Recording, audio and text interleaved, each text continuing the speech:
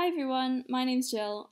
So recently I actually started to learn programming after making a career change, and I'm particularly interested in JavaScript development, and so someone challenged me to learn a new part of JavaScript every single day. So I just thought I would make a short video just to walk through something that I've done today, which is just build a really simple Hello World React app. Okay, so I'm using Atom, which is quite a good IDE. It's pretty customizable. I really like using it. So I've just made it a simple HTML file. And I'm using this script tag here, which is called Babel standalone. So that's used to basically sort of compile your React app on the fly. So instead of having to use Babel and Webpack to compile your file before you can run it in the browser, you just put in your script tag here, type equals text Babel rather than text JavaScript, and it means that it'll compile the JSX and the ES6 so that you can just open your file directly in the browser. And then I've also got my React and React DOM modules here, which I npm installed first of all, and then I've just required them in script tags. Okay, so React is quite simple to get your head around in some ways. All you have to do is give it a div within an ID that it can sort of target, and then when you render your React element, you tell it the JSX element, which is kind of like the HTML syntax that it uses.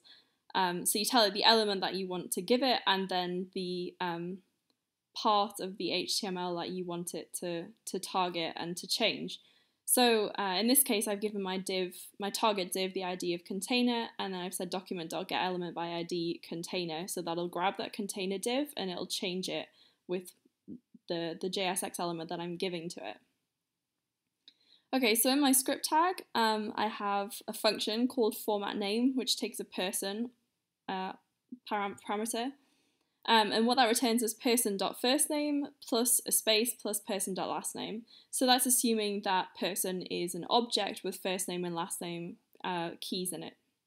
So here I've made this constant variable called user, which is an object with a first name and last name with my name in it. Constant is part of the ES6 syntax. It's kind of like var, but it means that it's an immutable object. So you can't change the user object itself, but you could change the values of user.firstname or user.lastname if you wanted to.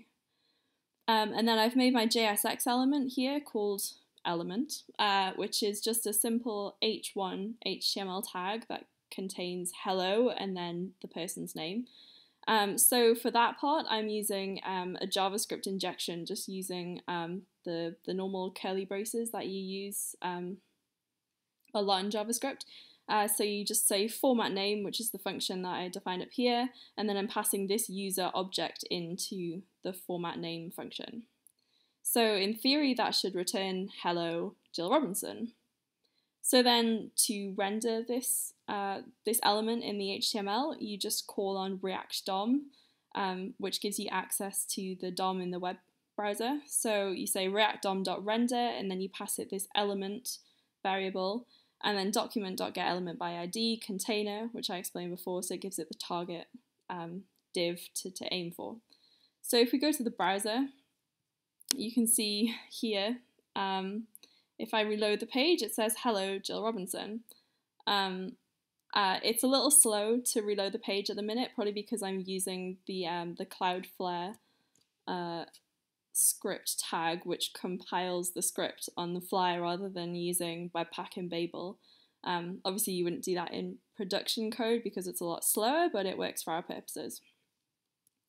So say you wanted to give just a simple style to this this JSX element. You could, for example, put a style tag in here, and then just ID container h1, and then say font color red or something like that. And then don't forget to put your closing style tag in. So then if you reload the page, it changes your font color to red. So it's pretty simple. It's just the same way as you use CSS normally in HTML. You just have to remember to put the style tag at the top of the HTML file rather than at the bottom, otherwise it doesn't work. So then if you wanted to change the name, so say I use my partner's name, so it should just change the name on the fly. So yeah, that's how you make just a simple hello world type React element, and I hope this helps.